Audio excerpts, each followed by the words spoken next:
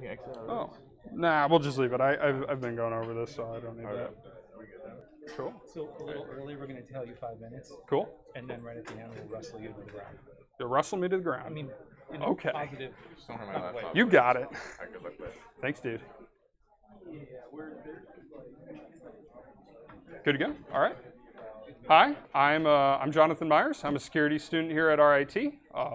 Over the years, I've been heavily involved with our clubs on campus as well as the competitions and everything. Over these years, I haven't really found a specialization for myself in security. Don't really identify as a pen tester, incident response, SOC analyst, nothing like that. And I've kind of taken a liking to just being able to do something brand new every single day. And along my journeys, I stumbled upon machine learning and got pulled into that train because, buzzwords. And so we had a professor on campus by the name of Haim Sanders. He gave a presentation a bit earlier. He had done a lot of work with artificial intelligence and neural networks, and I was like, oh, this is a great source. So I came to him, and I was like, here's my ideas. And he's like, that doesn't work the way you think it does. Go back and try again. So went back, did a little bit of research, came back to him.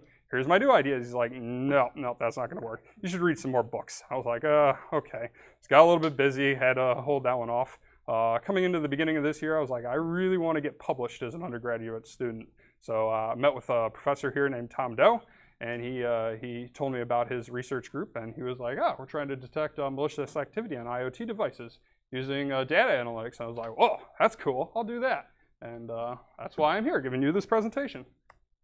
So going over our presentation, we're going to talk about our team. We're going to go and talk about the devices that we used, our strategy and philosophy for building our solution. We're going to do a little introduction to machine learning, and then we're going to have a little conclusion at the end.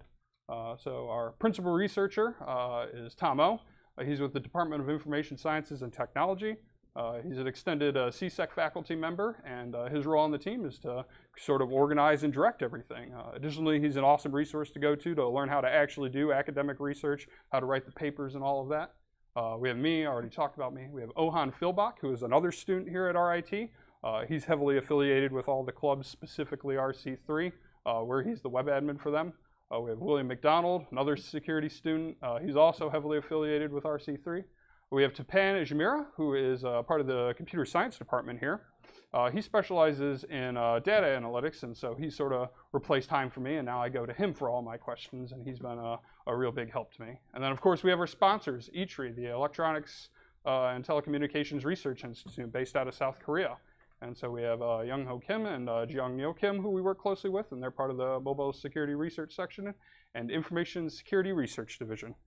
And they provide the funding and made this whole project possible. So thank you for that. So coming into this research, I came across this quote that suggests that it is best practice to review our logs every day. I know I personally don't do that. By show of hands, how many of you guys do that? Yeah, not too many, a couple, okay, that's cool. But most people don't. So then you think, well, will everyday users of IoT devices check their logs? And the answer to that is absolutely no. They probably will not. So that's where our research starts. We want to use machine learning to analyze the logs and sort of get rid of that and have the machine do it for people. So goals with this research is to find a way to protect IoT devices. And of course, we want to use machine learning to do it because that's a cool thing right now. We needed to narrow our goals for our research a little bit more, so we decided to particularly focus on IoT devices that consumers are going to be using. So cameras, DVRs, routers, those kinds of things. These happen to be like the #1 culprit in IoT botnets right now. We'll look at that a little bit down the line. And so then we're like, okay, well, we don't want to protect against all malicious activity. That's kind of a really big, ambitious goal. So let's narrow it down and specifically focus on botnets. And we chose Marai, since it's been really big. It's in the news and everything. And we had some previous research done by Joel Margolis, who wrote a pretty in-depth paper that's now published on IEEE on the inner workings of Marai. And when we're looking at Marai, we're like, okay, we don't want to be on the devices themselves, so let's look at network traffic. What are the main components of Marai? And the random internet-wide scanning is one of them. That might be a little bit harder to detect, but the telnet brute force with dictionary attacks, that's the primary exploitation device for this botnet. That should be pretty easy to detect. And then, of course, you have DDoS through all kinds of flooding techniques, but we would like to detect it before it's a slave to a botnet and causing damage. So looking at our devices, Some previous research suggests that routers and cameras were the biggest component in the Marai botnet. And so we got a hold of our D-Link DCS 930L. And this thing is pretty horrible. It's had all kinds of unauthenticated remote access to it. There's all kinds of CVEs. I think there's even a Metasploit module for it at this point. So that's not good, but it's really good for what we're doing. We had a stray cam, but that got bricked, so we don't have that anymore. We have a router. We have the D-Link 850L. It's very similar to the camera. It is also not good. We have a DVR, which is a digital video recorder. You'll connect your cameras to this and it'll record things. And I think that company is called a Wasu or something like that. It's the bestseller on Walmart right now, and it also isn't good. And then we have a Lutron Cassetta wireless, and it's a light bulb, and we had it, so why not use it? So now we're going to go over the overall topology. This is a really high-level overview. So you'll have your users and your adversaries that are connecting to either the network or the device. A lot of cameras are just directly connected to the internet, and so they'll connect to the network or the device. And we wanted to separate non-IoT devices from IoT devices, protecting laptops and servers and clients and everything. That's a whole different problem. We just wanted to focus on IoT devices. So between the internet and the network and the IoT devices lives our solution, which is currently a Raspberry Pi. We wanted a really tiny thing that we could give to consumers, and it'd be good there. So all of our IoT devices live behind that. It collects traffic in between the internet and the IoT devices, all ingress and egress, and it pumps all that traffic to a remote machine learning infrastructure, which does all the processing, determines if if the traffic's malicious or not, and then it talks back to the Raspberry Pi and sets up defenses. So now we're going to look at the individual components in a lot more depth. At the front, we have the traffic processor, which is the brain for the entire operation. This is going in and collecting all ingress and egress traffic associated with the devices. We originally wrote this in Python, and it was just collecting individual features from the packets themselves. But we found out that when we wanted to collect more complex features, like how much congestion is on the network when this specific packet is received, we're like, well, that's harder. What kind of data structures do we know of? And we're like, this is too hard at this point. So I was talking about this, and a friend suggested using Bro, and I was like, I know Bro. So we scrapped all of our code and replaced it with Bro, which we'll talk about a little bit later on. And later on, we plan on implementing a signature-based IPS-IDS system. So we'll generate signatures on our machine learning infrastructure, forward it down, and we'll have the firewall and the signatures to go over the traffic. The feature extractor. So this is where Bro really shines. Bro has a bunch of different protocol analyzers that'll pump out different logs depending on what you wanted. So you'll have like HTTP logs with all the features associated with HTTP, SSH, file, DNS, ICMP, those kinds of things. Additionally, Bro comes with a really complex but also really powerful scripting language. And companies like CrowdStrike develop things for this, and you'll find things like Tor traffic analysis and DNS sinkholing and things like that. We were particularly interested in auth brute forcing because, you know, the telnet brute forcing from Marai. So feature extractor extracts everything, puts into logs, and then that forwards up to our remote machine learning infrastructure, which should not be living on the network. It'll be off somewhere else. Maybe if someone chooses to sell the product, they'll be running this thing. At the front, we have Logstash, which is where we're receiving the logs. Logstash comes with 3 components. It has inputs, filters, and outputs. Inputs, you have different plugins that you can put in. I think most people use FileBeat, but you could use Dropbox if you wanted to, all kinds of different things to get the logs into Logstash. Then Logstash uses filters to take the unstructured data and put it in a structured form, which is great for our feature samples. And then it has outputs, which does the same as inputs, but the other way, and you have plugins for that too. And so we send all of our samples to Elasticsearch, and Elasticsearch is basically a really fast database that is super optimized for holding all kinds of logs. And you can go there and you can search for the different features that you want and build different feature sets to test with your classifier. So we export those as a CSV. We send those over to our classification system. We haven't decided exactly how that's going to work. We don't know if we want to use one classifier to do all the traffic. We're not thinking that's the best idea. We might do multiple classifiers for each device. You could do classifiers for each individual application or protocol. Maybe that's the way to go. That's part of the ongoing research progress, and we're going to figure that out. So eventually that's going to pump out an answer as to whether or not that traffic is malicious or benign. And it's also going to give us a confidence level. And so that's forward onto our firewall database, which is probably going to be, part of it's going to live on the machine learning infrastructure, part of it's going to live on the device itself. It takes that decision as well as its value of confidence. If it was high enough, it's going to generate a firewall rule and send it back down to the device and be like, hey, this IP address, this domain, no, don't let that in. That's not good. And then, of course, if we were wrong about our prediction and it actually caused a lot of havoc on the user's network, they're going to be able to look at the alert that we generate for them and revert the rule so that it does not affect their network. All right, so now we're going to go through a brief overview of machine learning. So I decided to start with talking about the differences between supervised learning and unsupervised learning. So with supervised learning, we're going to have a defined set of features. So in this case, we have an is IP whitelisted, is the domain blacklisted, the port, the protocol, etc.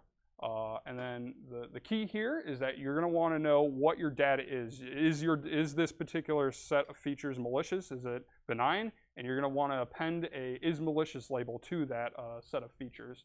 And that's going to be either true or false based off of what you know. And if you're looking into popular algorithms for that, random forest is kind of cool, and a lot of people are using it right now. We're not going to get into that because that gets really complex really quick. Then looking into unsupervised learning. You're going to want to use this when you don't exactly know what your data is. You don't know what's malicious. You don't know what's not malicious. And so you omit the is malicious label, and instead you let the model search for different clusters of points on its own. And so once you have these different clusters formed, you can search the data for different similarities. You can look for patterns, and you can now identify the outliers on the graph. And if you're looking for an algorithm there, you're going to want to use isolation force. That's a pretty cool one right now, and it has a really cool visualization if you look up some pictures of that. So we're particularly interested in classification. There's two different types of machine learning: regression, which is predicting a value, and then classification, which is determining if something is or is not a particular object based on the provided information about that something. That's kind of abstract. So looking at an example, we have a large quantity of packets. We want to train this model with this large quantity of packets. So we tell the model which of the packets are malicious, which ones are not. And then when we give it new packets that it's never seen before, ideally it should be able to tell us if it's malicious or not. And so we provide the classification model with these features, and it does all the math and everything. And then we have our results.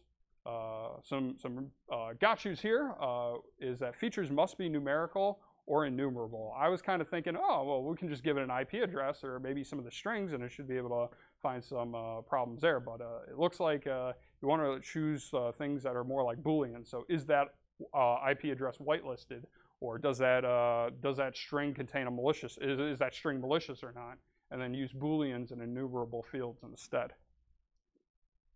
So looking at feature selection, our strategy behind this was to train the model as if it was a SOC analyst. And if you're a SOC analyst here or incident responder, you kind of want to know what the normal traffic on the network looks like. Once you have an idea as to what the normal traffic is, you're going to start looking at you'll be able to quickly identify the abnormal traffic. Maybe a strange DNS request comes up.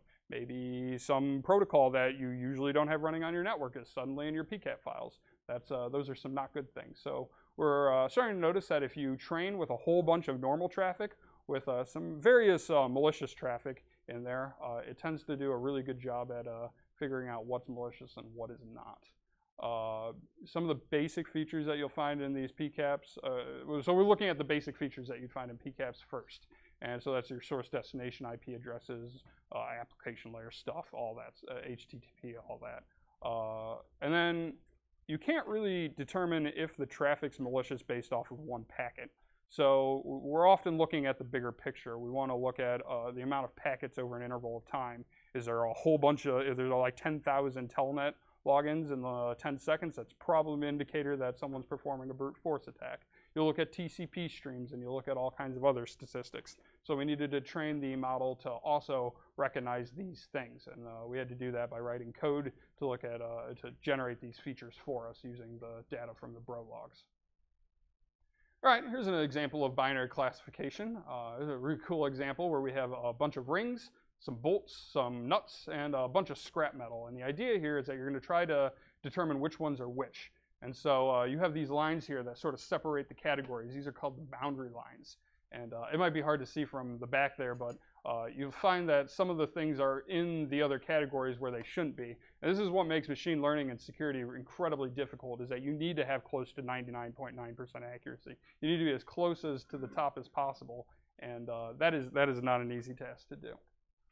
We have overclassification and overfitting of data. These are some really big gotchas that I learned about. Overclassification is where I sort of thought at the beginning you could just pump as many features in this thing as possible, and the more features the merrier. It'll figure out which ones are the best and be good to go. But that's not the case. There's actually a sweet spot, and it's different depending on which problem you're going to try to address. Sometimes you need less features, sometimes you need more features, but there's a certain point where you start to have negative impacts. And then you have overfitting of data, which is that's going to be where you use too much training data to train your model. Your model is too trained, and it will only recognize your traffic. And when you throw it out in the wild, it flops and fails, and nothing good happens. And there's some go-to ratios for that, like use 80% of your data to train the model, 20% to test it, those kinds of things. And then when we go to test our solution, that's kind of hard to read, but one of our team members, he set up a Marai C2 server on our research network. So we can actually test with a legitimate version of Marai. Additionally, we plan on writing Python scripts to exploit different components on the IoT devices themselves to generate traffic. And then we'll use this to actually test our trained classifiers. This is kind of the conclusion here. Our goal is to create a more effective IPS-IDS stack. And we want to use machine learning to do that. Ideally, if you do this correctly, you'll be able to get an increased accuracy. You'll have less false positives. If they get down, if you have such a low number of less positives, you can eventually automate your defenses and hopefully be able to just generate firewall rules to be like, hey, no, you can't. That's bad. You shouldn't be in here. And then, of course, you have the potential to identify new threats that you haven't seen before. That's a cool ability to have if you can get to that point.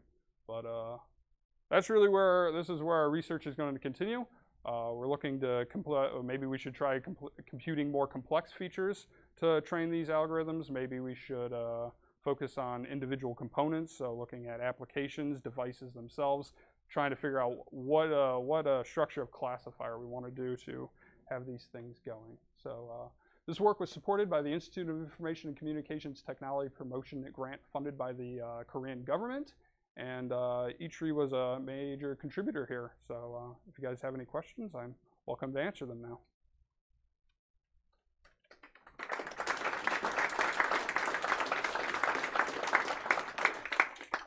Yes? So is it actually looking packet for packet, or will it string them together? So right now we're taking it packet by packet. Well, have you used Bro before? Okay, so Bro will generate logs for each individual application. And so we're taking those and we're combining them together in a format where we have traffic over a period of time, as well as individual packets. So a little bit of both. We're trying to get a variety of information over a period of time and the packets themselves. So yeah. Yes. So the actual coding for the learning, are you using a library, or are you guys coding networks?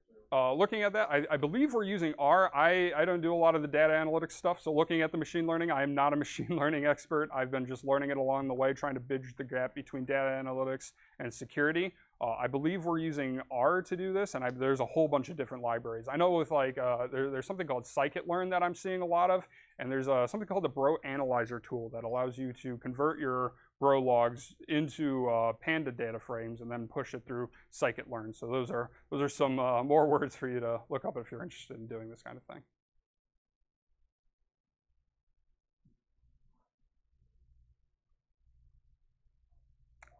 Okay.